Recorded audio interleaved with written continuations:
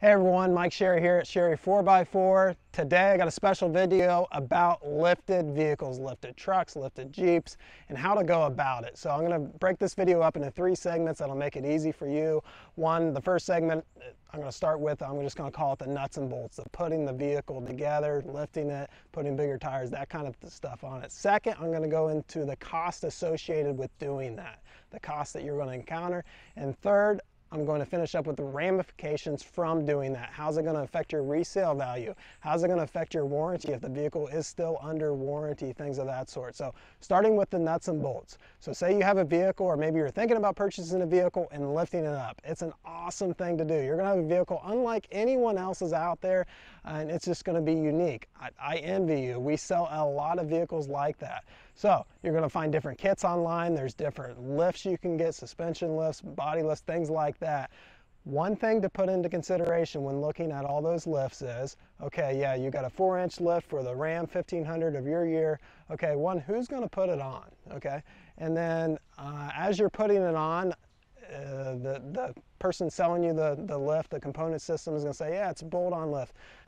That is not true. There's no such thing as a bolt-on lift. All of them need a little fabrication. I don't care how well refined they are. So think about that. Who's going to put it on?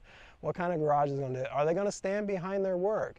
Are they going to be able to make adjustments after it's gone down the road 100 miles and things have gotten a little loosened up? Who's going to calibrate the speedometer? Are they going to back their work? Meaning if something breaks, are they going to fix it? You know, so some things to think about there. All right, now we're going to get into the second segment, cost.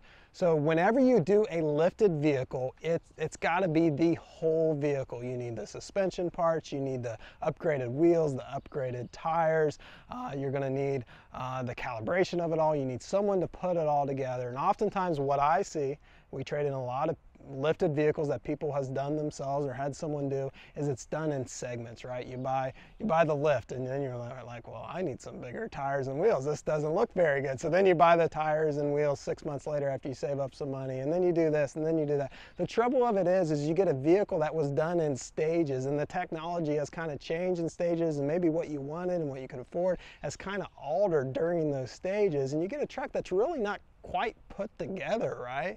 Like, it's okay, but it probably isn't going to ride the best because it wasn't all researched at the same time. What exactly are you going to do? And you just get a truck that's not quite all there. And you're going to have a lot of time invested in this, so there's a lot of cost associated with that.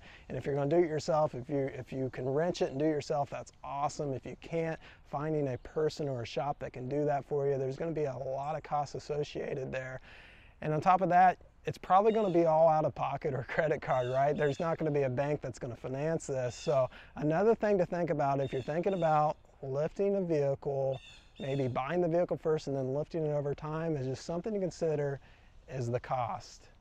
All right, so finally we're going to end here with what's the ramifications of all this? How's it going to affect my warranty? Well, truth be told is if you start adding suspension parts, things like that, your warranty is going to probably be void, especially if something breaks. So say on a new Ram, you add some suspension parts and stuff on it like that, and maybe a control arm or something breaks like that. Yeah, good luck getting that covered at your local Ram store. They're going to say, what's this? None of this is factory. Something's messed up here. So be wary of that. It's probably going to void some, maybe even all of your warranty.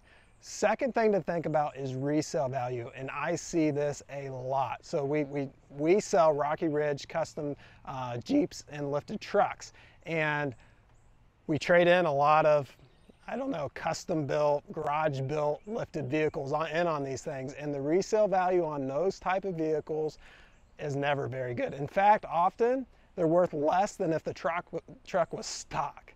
Because you don't know what you're getting into. You don't know who did it.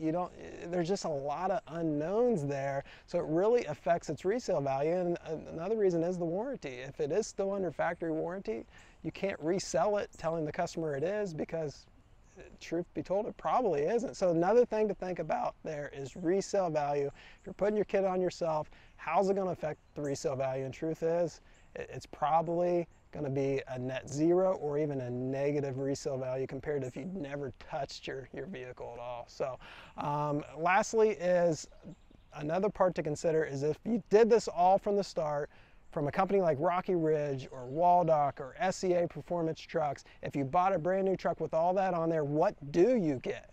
So you do get a truck that's backed by a warranty generally, that is Federal Motor Vehicle Safety Standards. So this is a government group that makes sure that this company is putting parts on this vehicle in an appropriate way, and parts that are made for that vehicle and that are safe. And the companies are really making sure they want to do this because they don't want a recall or the highway division on them for putting unsafe vehicles out there on the road. So you get a truck that's Federal Motor Vehicle Safety Standard, and that complies with the manufacturer's warranty and doesn't void anything.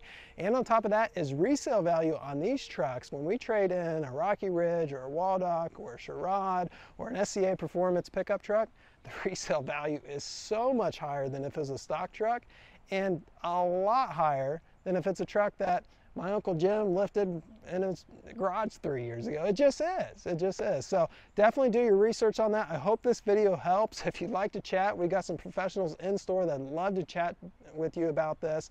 And with that, this is a video about ramifications and costs associated with lifting your vehicle. Thanks for watching, everyone.